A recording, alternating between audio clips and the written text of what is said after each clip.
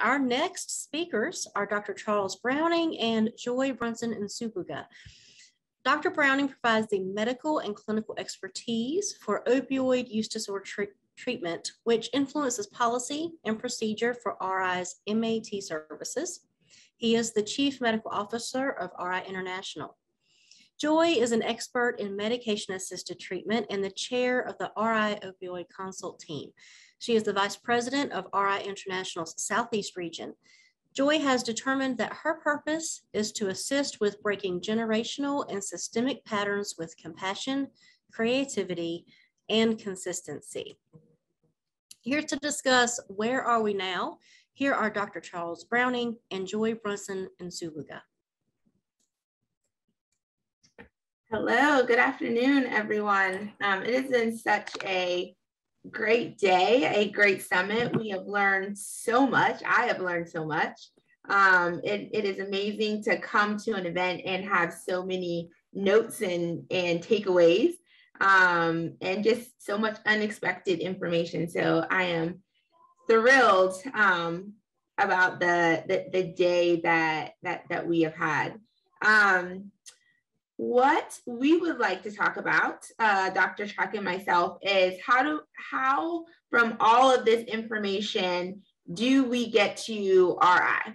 A lot of us on this call work for RI, and how do we use our platform for change and to influence what is happening in our facilities, what is happening across the board for outpatient and residential, and how do we continue to push ourselves forward to remain relevant and evidence-based and to ensure that we are utilizing our platform to be that no wrong door for everyone. So we're going to go to our next slide, and Chuck is going to talk about the RI way. But before we get into that, I just wanted to talk a little bit about whole person. And so it is important for us as a company to not only look at when someone is in crisis, to not only look at mental health, but really what we've been hearing all day is that whole person care.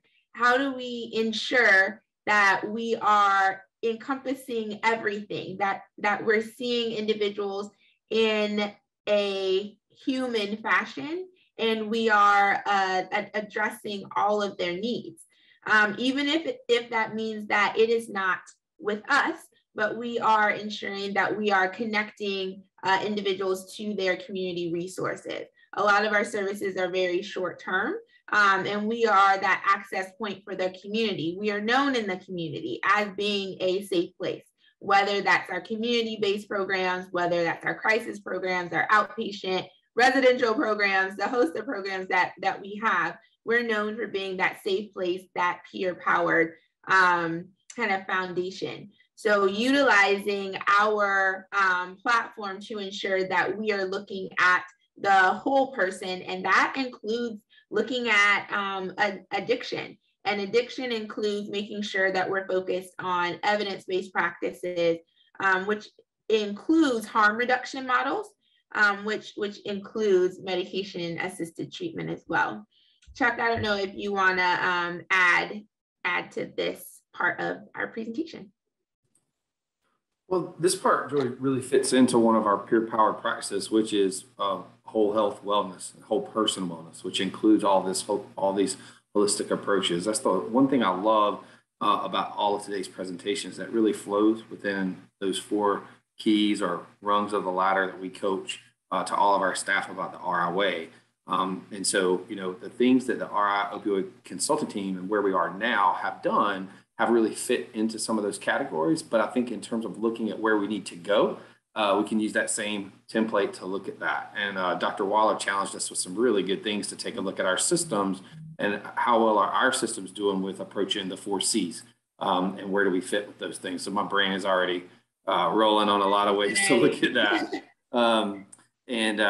So when you go to four keys, safety is first. And so one of the things that our Opioid Council has done is really helped in this past year be able to establish that we have Narcan at all of our sites as things that we pass out to folks who are having either family members or themselves with use of opioids. It's life-saving harm reduction treatment that helps reduce, stop an overdose or reverse an overdose. We've also included it as part of our rescue kits at all of our sites, and it is present at all of our sites. And we've had numerous examples in this past year where people came to our site in the parking lot or things like that, found with overdoses, had them reversed, and were able to get connected to emergency services before they came back to us for care. And then in terms of engaged, that is what we do at RI, as a focus on how can we be engaged with others. But I think we're challenged today to look even more at the way we do that, including the way we need to protect ourselves and take care of ourselves in self-care ways so that we can be there for everyone engaged, as well as from a diversity and trauma-informed care type perspective, being able to understand that we need to be ready and keep expanding the way we look at our internal biases and the way we approach and support all people that come in, no matter what is going on within ourselves. And so that's a part of engagement, is knowing what's going on with yourself so that you can then be able to connect. And the third key being peer powered. And we've talked so much today about being strengths focused, being, using trauma-informed care principles, being collaborative and working with and not in parallel. And so it flows exactly into what we're doing, but also the power of using peer support as a position, but as also a voice in the co-design of all the things that we do in our system to make sure it's where it should be. And finally, performance, which is having efficiencies in our system, workflows, things that we're continually design. Does our EHR and Avatar help us as a tool in doing those things? Do we have the right workflows and standardizations for the right kinds of medications and things? And that's a big mission statement of our consult team to help give that support and tools to our whole company. Absolutely. And just on the screen for our RI opioid consult team, taking those that RI way and best practices and generating into what would we like to put out into our system? What would we like to do to change our system so that we are supporting individuals that have substance use disorders, opioid use disorder, and this is our mission statement as our small group, that we have decided that we are going to focus on to ensure that we're not only working on programming, but we're also eliminating stigma. We're also increasing access. Because we know that, as Dr. Waller says, as the panel said, there are disparities in the system. And it can be easy for us to say, yes, we started these services and then not go back and check on them later. But to be able to look at data, to be able to look at how are we impacting our community, and are we actually serving our community, or are we only serving a select population? And so all of these things have been included in our RI opioid consult team approach to how we are addressing these concerns. And if we can go to the next slide. This is a graphic that we started way back when, Dr. Chuck, maybe 3 years ago, we started with this. This is what we wanted to do. And this was our goal, and our goal was big. And we weren't quite sure how we were going to reach that goal, but we knew there was problems in our communities. We knew that we weren't able to support all of the individuals that were coming to us, and we knew that the problem was big, and this is what we wanted to address. Access being a big barrier to care. Clinical fit to need, Dr. Waller touched on this one too.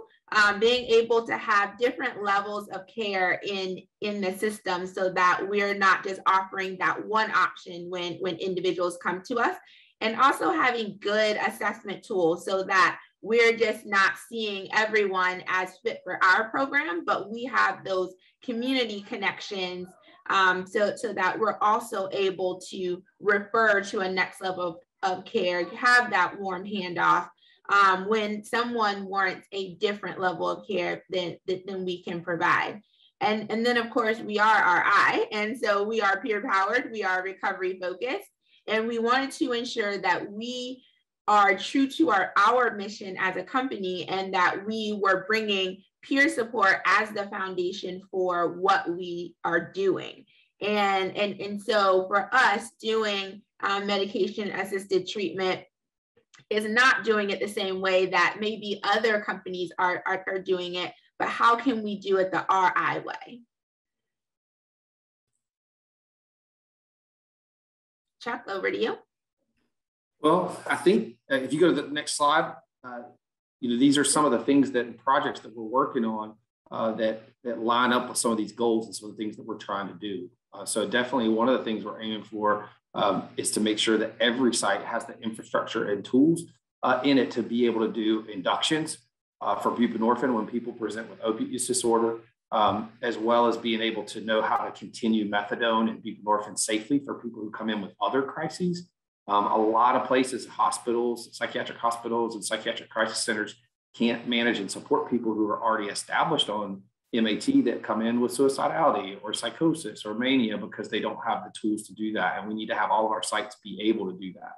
And then at a bigger national level, I mean, we are at the leading front of innovation and thought leadership on the development of crisis care systems throughout our country. And so we have an ability to include and make sure that the system as it develops has built-in access and support, and is designed to help folks in crisis with substance use and opiate use disorder of all walks of life, so that we help support building that in.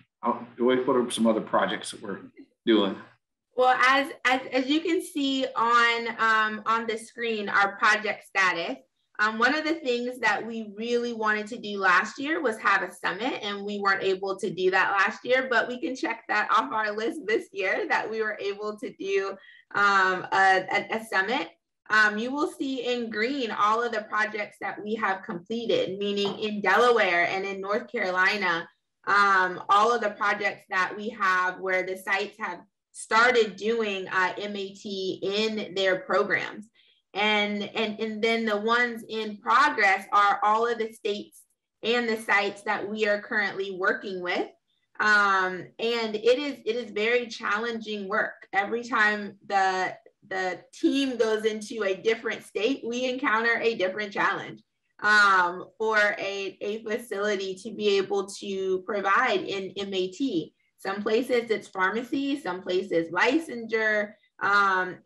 It is really just being able to overcome those barriers. And I think RI as a company, we do this all the time. We look at challenges and we work to overcome them, because at the end of the day, we believe in our services. We believe in doing what's best for our guests, and we will continue to break down those barriers for them. And so in yellow, you will see all of the sites that we are currently working with. And then in red are the ones that are the next ones on deck. And as Dr. Browning said, service implementation is one piece for us, for our programs to be able to provide these services.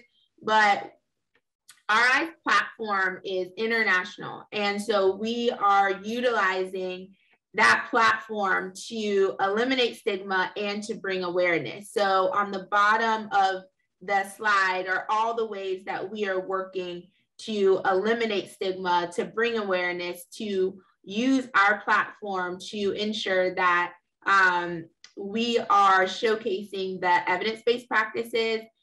We are working to make sure that the knowledge out there is evidence-based, and we are ensuring that we put that into the work that we're doing through presentations and talks. And I just added into most conversations that I have just because it's a way to make sure that we're getting our information out there.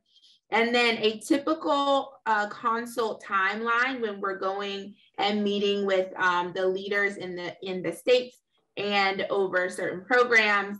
There is a timeline that we go through for support and encouragement, from the provider level to the nurse level to the peer level to the leadership level, clinician level, just impacting all of those levels to ensure that we have what we need to get services started, and individuals are very comfortable providing services. And we also do the trainings ourselves. So no site has to like reinvent the wheel per se, but we are there to ensure that we are helping to train staff, we are helping to train leaders.